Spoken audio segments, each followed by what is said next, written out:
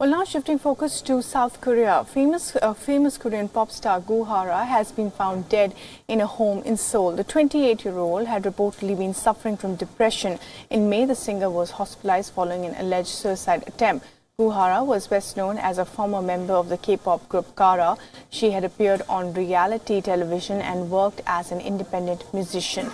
Fans paid their respects to Goo Hara. Attendees placed flowers below her picture at a tribute held in Seoul.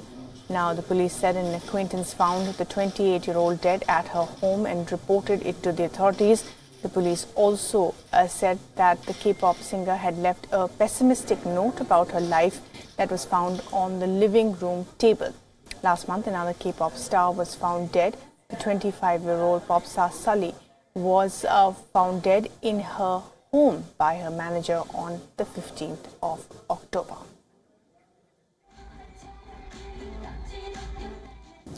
And WION's correspondent Bruce Harrison gets us all the latest on this death.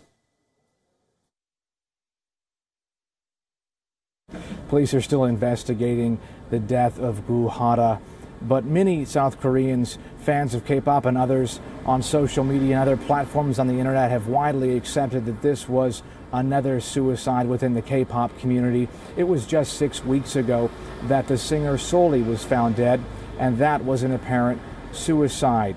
People have also been mentioning the famous Kim Jong-hyun, the lead singer of the boy band SHINee, who killed himself in 2017.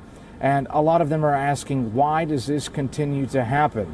Is it partly because of the reputation of the K-pop industry here, which is known for long working hours, unfair contracts, and really keeping their talent from having the personal lives that maybe the average Korean would enjoy? Is it that stress, or is it what's becoming more and more apparent? There's a problem here in South Korea with spy cam pornography videos and cyberbullying.